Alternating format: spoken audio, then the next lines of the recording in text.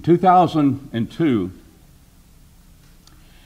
Joseph Huffman headed a group of 32 scholars that were endeavoring to study the subject, did Jesus actually exist?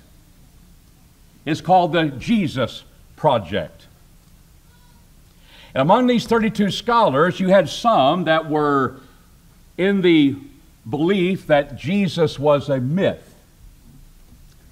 They never actually existed upon this earth in a body.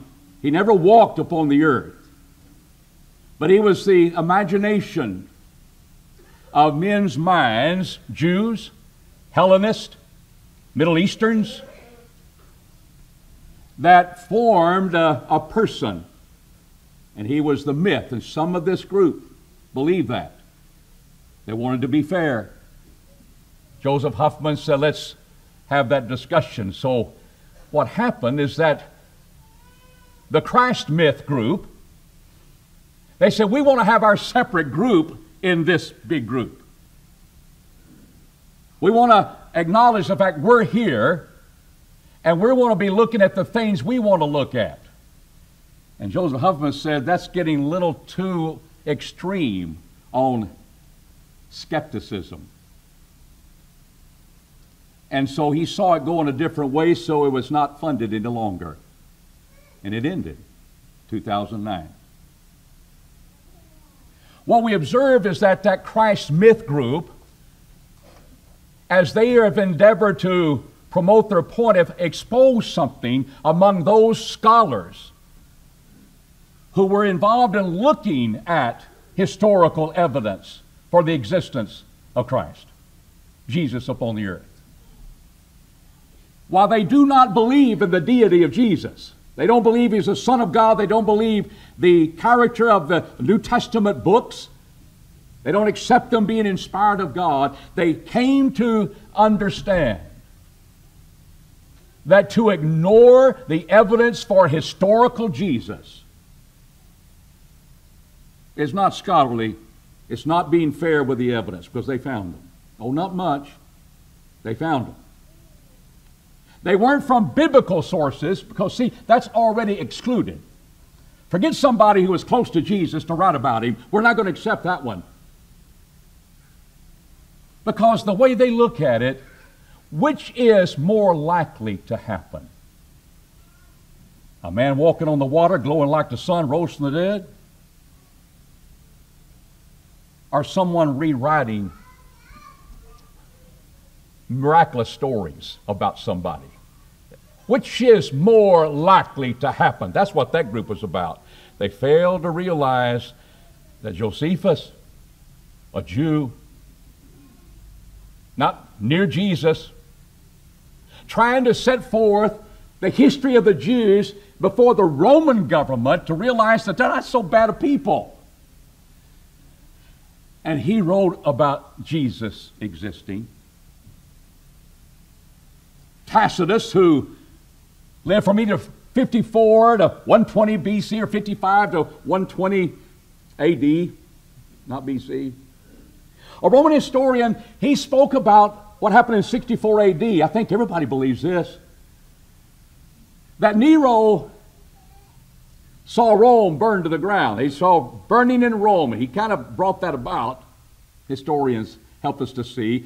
But he blamed that upon the Christians. They were the scapegoats, and Tacitus writes about that occurred in 64 AD, but in that same writing of that history, the Christians, they were the scapegoats, they were the common people, and they were put to death for their abominable sins that they've committed. And by the way, they got their name from Christ, who in the days of Tiberius was executed by Pontius Pilate. Tacitus, a Roman historian, got an axe to grind about Jesus. He's a historian. Oh, we'll accept Nero. We'll accept Christians. They really died. But Christ, I ask you, is Tiberius and Pontius Pilate a figment of man's imagination today? Or are they historical figures? Christ died during Tiberius' reign by Pontius Pilate. And yet, skeptics believe Jesus never existed. They're wiping out his miracles. They're wiping out his ever being. That's what man wants to do with Jesus. And the question this morning is not to go into more detail of what is being revealed about Jesus from historians, that he actually existed. He came to us, but my question is why? And the Bible has some answers for us. Why did Jesus come to this earth?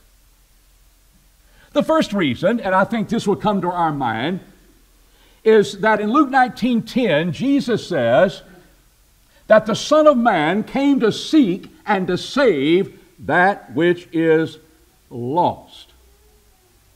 And it's an interesting account of what led him to make that statement. He was passing through Jericho. He'd already entered Jericho and healed a man born blind, or healed a man that was blind. But he enters into Jericho, and he is going to meet up with a man by the name of Zacchaeus. Depending on what author you read, Zacchaeus' name could be pure, or it could be of Jehovah. But his name was Zacchaeus. I don't know if you like Zacchaeus or not, but if you like people who take your taxes, I'll probably know the answer. The Bible says he was a chief publican. He wasn't just a publican, a tax gatherer. He was the chief publican. See, they had tax farmers. Kind of want a franchise. I'll hire out men who are going to be involved in collecting taxes, and we'll do that for the Roman government, but we can ask what the traffic bears. And we'll give to Rome, but we can keep the rest of it. Do what you feel like you can get by with. And that's what the tax gatherers did. And Zacchaeus was the chief among them. Parkview tells us about what is involved in tax there, and you think you get taxed a lot. Let's say you got one chariot. You got one horse that's driving that chariot. You get out on a drive one day and you're going to be on a road. There'll be a tax for that road. There will be a tax for your carriage. How many wheels you got on that chariot? I got more than one. Going to tax your wheels. How many axles on that thing? Going to tax your axles. I'm going to tax your donkey. That's all that you got. Or your horse. They've taxed everything about my carriage. Do you know why people didn't like the publicans? The tax gatherers? You go up a river, they'll tax you the river. You go into the city, and they'll tax you for coming into that town. You're going to do merchandise, you're going to sell there'll be tax upon that merchandise. You go on a ferry, you'll be taxed on the ferry. Everywhere you turn, there were taxes, and they could get what the traffic bears. You want to get from here to there, you'll probably pay our taxes, or you're not going to get there. You go into this harbor. Oh, and Jericho was a harbor. It was a place where a lot of things would come through, and a place for business. And that was this man. And Jesus called him by name. Zacchaeus, come down hastily. You come quickly, because I must abide in your house today. I must abide. Why? Because verse 10 says, I came to seek and to save that which is lost. The chief publican and the publicans themselves, Jesus is interacting with them. And he did this, but don't you know Jesus? Because they murmured at Jesus when he was going to be staying with Zacchaeus. He's going to be eating with him. This was nothing new to Jesus. Luke 15 in verse 1, all the publicans and sinners that came to Jesus, they drew near to him. He didn't drive them away. They drew near to him in Luke 15 and verse 1. In Matthew 9 and verse 9, he chose a tax gatherer to be his disciple, who he would send out as an apostle. He would eat with him and drink with him, in verses 10 and 11. And when Jesus was driving home the hard heart of the Jews, he said, publicans and harlots will enter into the kingdom before you will. Sinners, harlots, got a group there called the tax gatherer. That's what they thought of him. And now they're murmuring because he is going to abide in his house. He's going to abide in his house. Zacchaeus stands before the Lord. I give half of everything I get, and I give to the poor. Really? That's what he said. And if I have exacted aught, maybe got more on that axle than I should have, more on that carriage that I should have, if I have exacted that which is wrong, I pay it back fourfold. The Greek verb there is give. It's present tense. Is that Zacchaeus? That's what he is doing now? I doubt that. If he's doing all of that, and how history tells us how ungodly they are, and how John is telling the soldiers not to use their power to get more money out of people, I have a feeling it says, this is what I'm going to start doing now. I'll give half what I have to the poor. And what I've exacted from someone else that's wrong, I will return it fourfold. That's what the law of Moses taught. If they had an oxen, they would give fivefold. If I've done somebody wrong, fourfold. And he says, salvation, Jesus says, salvation has come to this house, for he is a son of Abraham. See, he was a Jew. He was abiding by the law. Now, I think he's showing repentance. And now Jesus says, salvation's come to this house, for it's Zacchaeus has made the change. Well, Jesus, how in the world can you save? You hadn't died yet. Matthew 9, verses 5 and 6, Jesus had power on earth to forgive sin. And he did it a lot in his earthly ministry. Told the man that on the cross, today you'll be with me in paradise. He had the power to do that because he's the Son of God. No contradiction here. Salvation has come.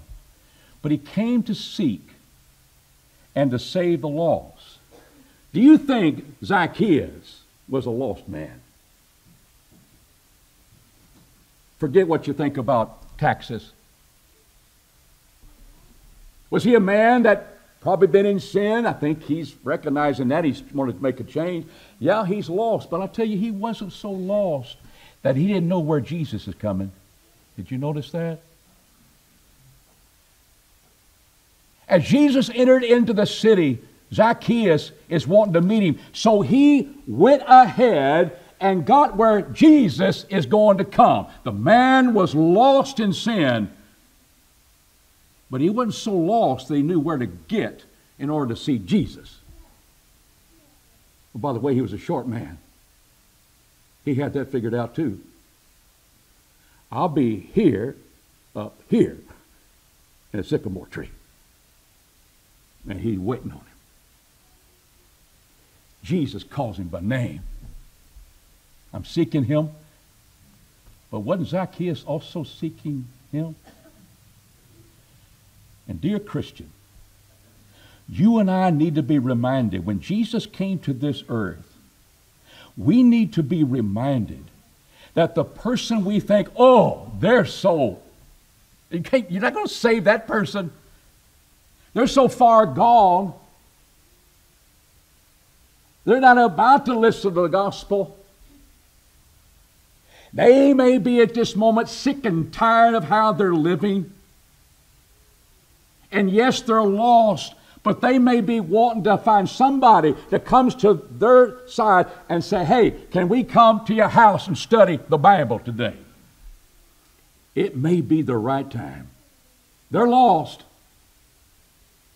But they've been looking at you and said, that man, that woman knows the Bible. I think I need to change my life so salvation can come to their house that day. I came to seek and to save the lost. He came in the flesh to do that.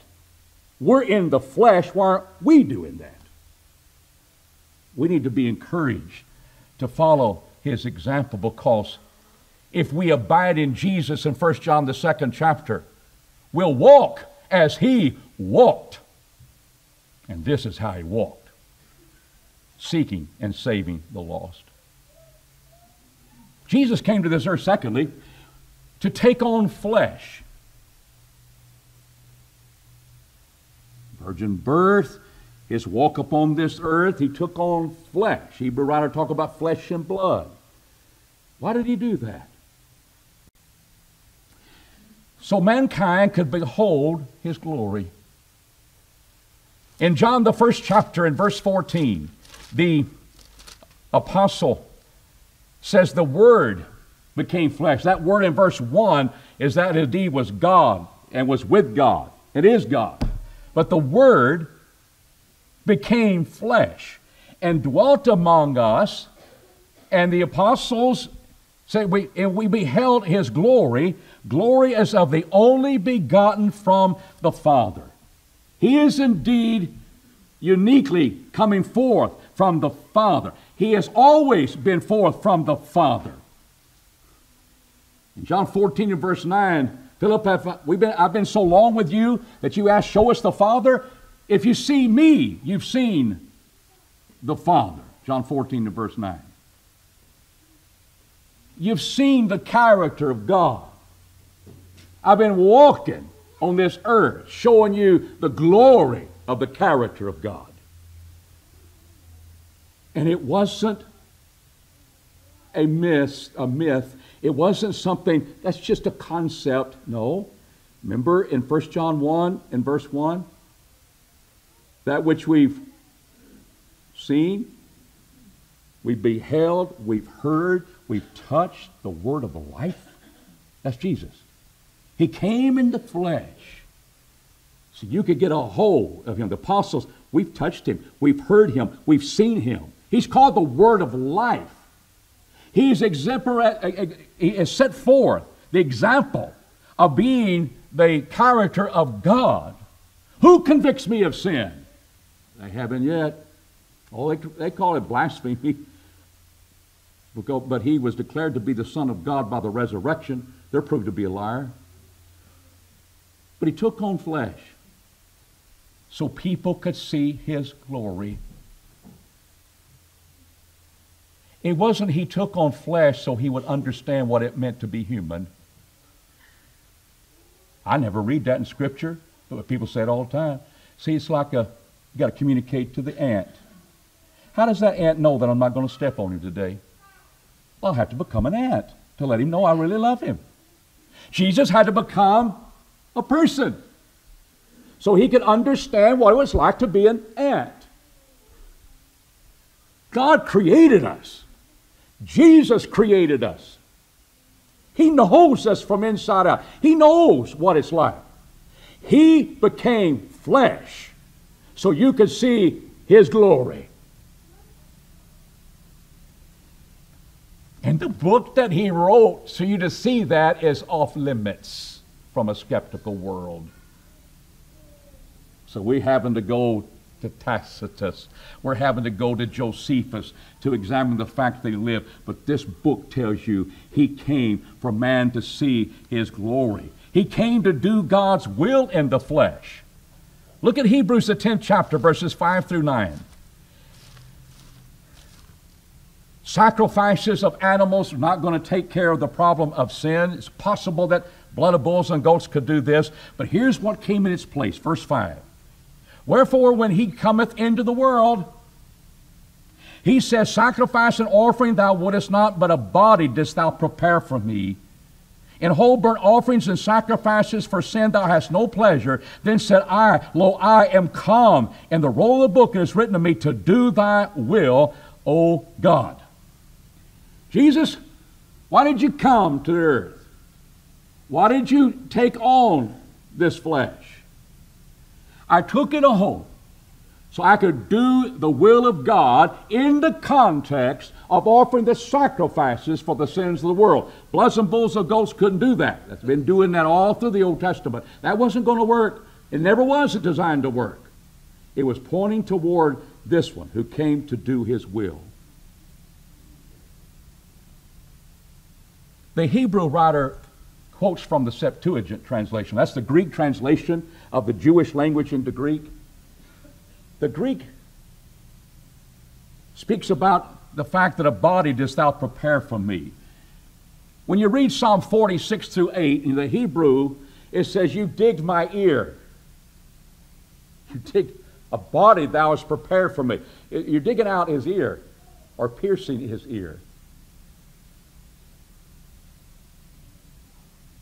And that's the Hebrew. Not arguing that, but I want you to understand this doing the will of God in the Hebrew language becomes very powerful, because in Exodus, you'll read where here is a slave with his master. A lot of times that was in being an indenture, you pay into debts. And you were to be the master's servant for 6 years, and the 7th year was Jubilee time. And they were to be go. Now, if you came into that relationship with the master, then you were to be involved in going your way. But if your master gave you a wife and you had children by her,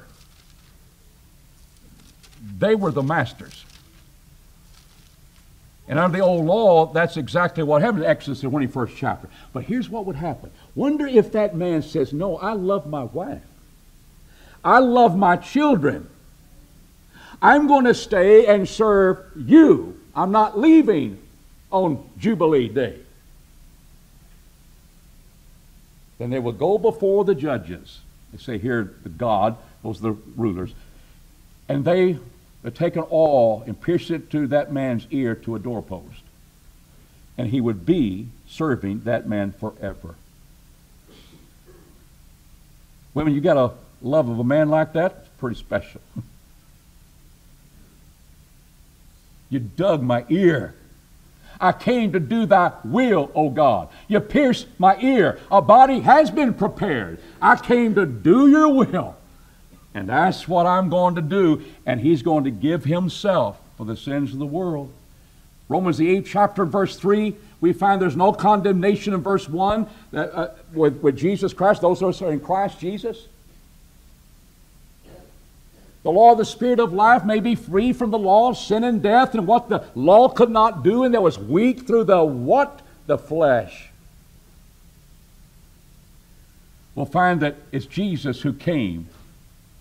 In the likeness of sinful flesh, he didn't know sin, but he came identified with man. Not so I can get a little history lesson of how it's like to be with you. No, he knew that. He came to condemn sin in the flesh. That's how the rest of us ants are living. He came to condemn sin in the flesh. He lived the perfect life in the flesh. He came to do the will of God in the flesh. He came to be that perfect sacrifice, without blemish, without spot. It was going to be demanded if we're going to be saved from our sins. Why did you come to earth, oh Jesus? Because I want you to behold the glory of God. I'm here to save the lost. In order to do that, I'm going to die for the sins of mankind. And I'm going to have to live that perfect life under the law that no man's done. That's why he came to this earth. He came to suffer and die. And we see both of these points in Hebrews, the 2nd chapter, in verses 14 through 18. Maybe not in the order that we're looking at it, but it's what happened. Because the children are sharers in flesh and blood, he took on that flesh and blood so he can know what it's like to be flesh and blood. No, It's so he could die. See, you've got to have a body to be separated from your spirit in order to die. If he's just a spirit, then that's not going to happen. But he's going to come in the flesh for all these purposes, but he's going to die. And the children are sharers in flesh and blood. That's your body. That's the physical side of you. He identified with that. Why? So he could bring to naught him that had the power of sin, that is the devil, the power of death, that is the devil. So you would not have to fear death any longer, because it implies that Jesus would be raised from the dead. It was through death he brought to naught him that had the power of death, that is the devil, so we don't fear. And that is speaking about his death, but it's pointing us to his resurrection as well. Otherwise, if he just died, I'm still in my sins. I still fear death. That was the process. He took on flesh and blood so he could die. Not for angels, but for man. Into this chapter, he says he also there he suffered being tempted so he could be our high priest. Oh, he identified with us, didn't he? Yes. In fact, in Hebrews, the 4th chapter, he wants you to come to his throne of grace, to find grace and mercy in the time of need. What gives you the confidence that you can do that? It's because he did not sin. And he was involved in being the high priest because he suffered by that which he was tempted. He could identify with us, but victoriously so. Not that he needed that to know what's in us, but he conquered it so he could be a faithful high priest. He is touched with the feeling of our infirmities. Did that take a body to do that? No. God is touched. The Holy Spirit is touched. He created us.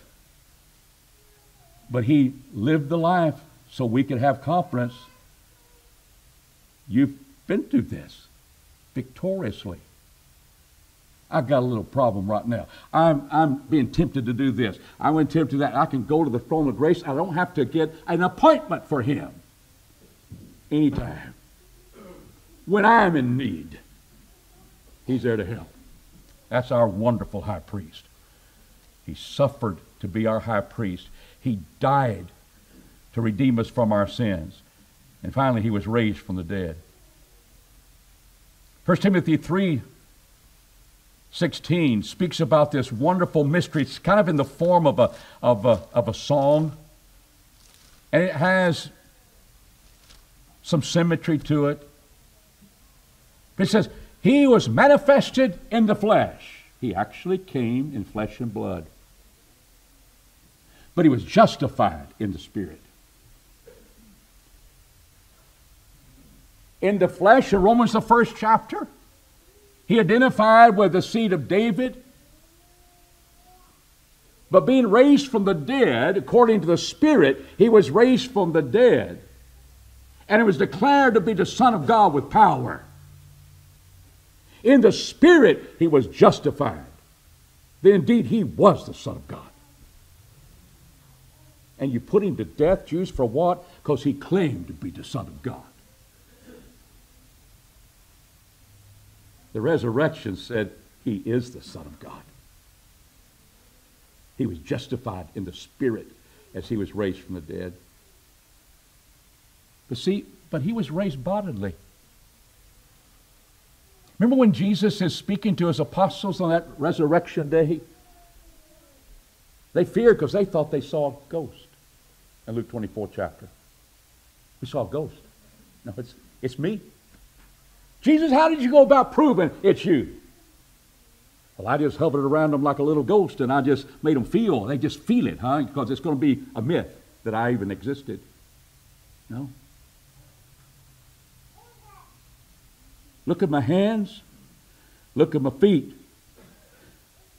Spirit doesn't have flesh and bones. Why show him his hands and why show him his feet? Because they had been pierced. Remember, Thomas would be looking at that and said, my God, my God. The body that was hanging on the tree is the body that is standing before them, resurrected from the dead. Why did God do that? Maybe to help us with the Jesus myth group today. But they don't let you look at this book. But we don't need that to show that it existed. I'm just telling you why. And Jesus manifested himself. He said, by the way, got anything here to eat? Got some fish? They didn't fry it. They brought it.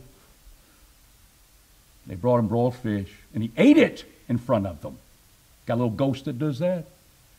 Human body does that. Human body has hands. Human body has feet. It's been pierced. This one whom we walked with has now been raised from the dead.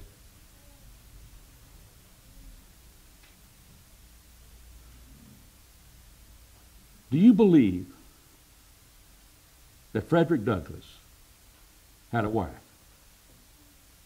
I do. This great man who knew from childhood what it was like, the brutality of slavery. He knew it and he wrote about it. He was always recreating the fact that he's lived by writing just how brutal things were. But did he ever marry? Did he have a wife? Yeah, I'll tell you her name. It's Anna. She was born free in the Northeast. He wasn't. He escaped from the brutality of slavery. But they met up in Baltimore. They met up in Baltimore, and she risked her whole life. But if they ever called her with him, we never heard of either one of them. But you don't hear much about Anna. Because, see, she never could read.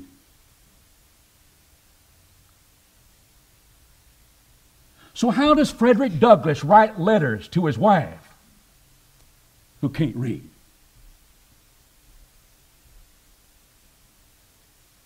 She never could read. I want to tell you something. She's some wife. How do you know? Because we've read letters documenting her name and documenting the fact that she existed and talked about what kind of mother she was from her children. But think about that life of that great man, Frederick Douglass, with all of his learning. Maybe not to be able to communicate with his wife like that, but she was a helpmeet to him in so many other ways. He was determined to have a family that he never had while he was growing up. But how do we know she existed? Historians are trying to dig up everything they can to try to understand this great woman called Anna. They don't have much to go on. No letters. She didn't write them. Did she exist? Yes. How do you know? I've read those who were closest to her. I have too. I got Jesus going through Jericho, a real city, still is. I got in John the 9th chapter, which we didn't get to cover this morning. I got him coming and man that's been kicked out of the synagogue. I got Jesus coming to heal that man that's born blind. I got all of those events taking place. I've got Pontius Pilate. I've got Tiberius. I got Luke documenting they were the men that lived in his day, that walked with Jesus. And the letters that Jesus wrote were the Gospels. He inspired the men to write them. Is it wrong to look at the documentation of those who had lived closest to you to establish that you existed and it wasn't a figment of man's imagination? That's how we know Anna And I don't find any people saying, well, Anna didn't exist. It's just a myth. Why will we say Jesus never existed? He had to. He had to come in the flesh. You took these 5 points. Jesus came to seek and to save that which is lost. And the next ones are dealing with what he did in the flesh. Came to behold his glory. He came to live the perfect life. He came to die in the flesh and then raise bodily. It's his flesh that he's setting before them. And we'll have to save another one to another time. But this morning, I want you to think about the fact that we have historical evidence from Jewish writers, from Roman historians, by name that Jesus Christ existed. Christians followed him, and that he was executed in the reign of Tiberius by Pontius Pilate. Definite names in history. And you know not only that he came and he existed, but those who were closest to him wrote about him. But what they tell you is why he came to this earth. Wonder if you haven't obeyed that gospel yet to be saved. Are you lost? Like Zacchaeus? I don't care who you are. You got a soul. Either we're going to be lost or we're saved. And right now, if we're not in Christ, we're lost. He came to seek and to save that which is lost. He gave his life. Not only to purchase us with his blood, but to take away the fear of death. That's what the devil has over us. We don't have to fear death when we're in him. That we have the confidence that we can go to heaven when we die. Do you have that confidence? Maybe you're lost, but you knew where you could come get some information to help you be saved like Zacchaeus did. If that's in your mind, let us help you be saved today. If we need to teach some more, we'll do some more teaching. But if you realize I need to come to Christ in obedience, and I read my Bible, preacher, and I realize they repented and were baptized for the remission of their sins, I want to do that. Let us assist you. Come now as we stand and as we sing.